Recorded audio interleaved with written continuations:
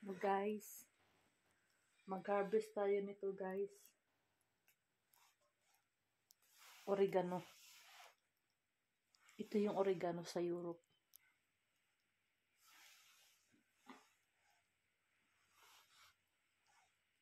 Para lang siyang basilicum.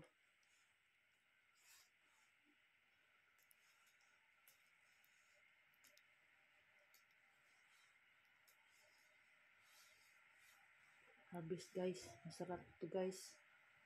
Para sa spaghetti.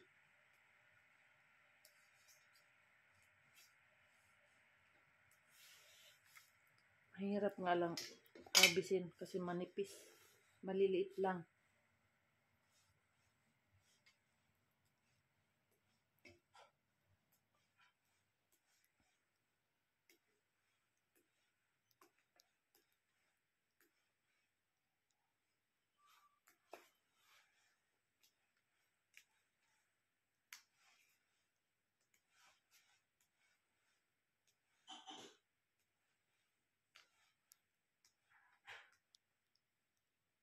Ang bilis nitong lumago.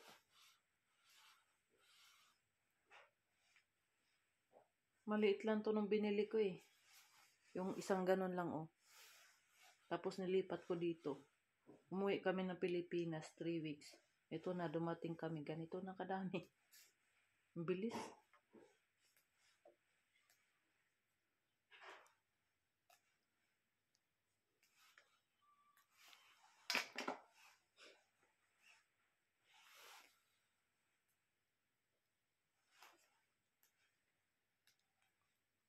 Iniwan ko to sa labas guys. Mainit kasi doon. Naaarawan siya.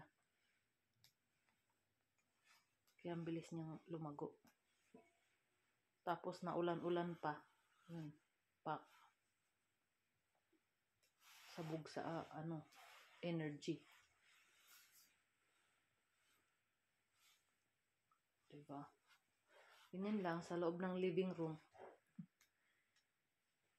Sobrang lamig ngayon sa labas. Pinatay na yung heater namin kaya naka-jacket ako. Mula nang umalis kami, pinatay na yung heater namin. Shots, I watched the video from a Filipino YouTuber. They went to Philippines Christmas. And then, what they did to their house, they turned off the heater. And then, during Christmas time, all the pipes pop up. Ja. Ja, natürlich. Ich bin selber schuld. For us, Shots, we closed last time, Shots. Last time? When we went to Philippines. The heater? Ja, it's switch off. It's off already. More than 3 weeks. But what if it happens to us that becomes 0 degree? We are on vacation. Then the pipes pop up. Nein, so schnell pop up not. Muss ja inside 0 Celsius haben. So if we are not here on Christmas, it must be turned on, Shots, the heater. Ja. Aber let him work on a very low level. Okay.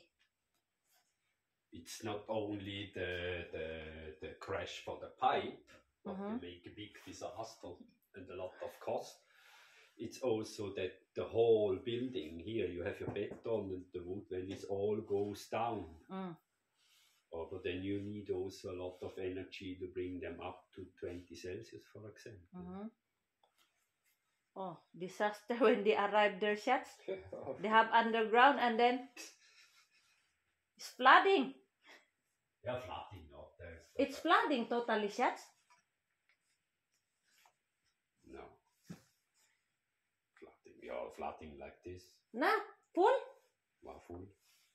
Their house inside the underground. I will show you next time.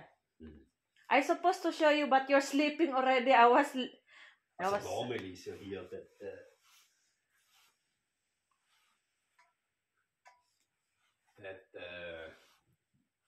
guys, they're not hundreds of liters in the pipe.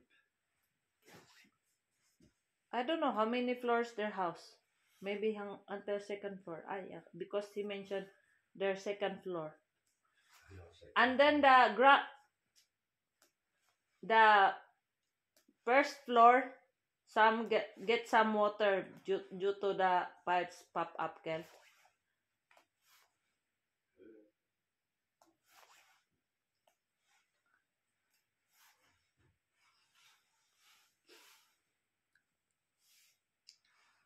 So ayun, I shared to my husband that what accident happened in United States.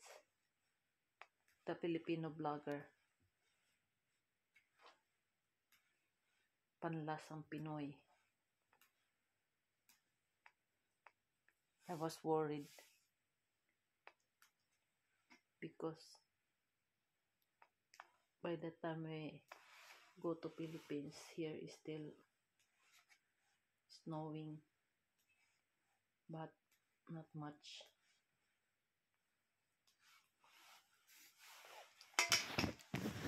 So, yun.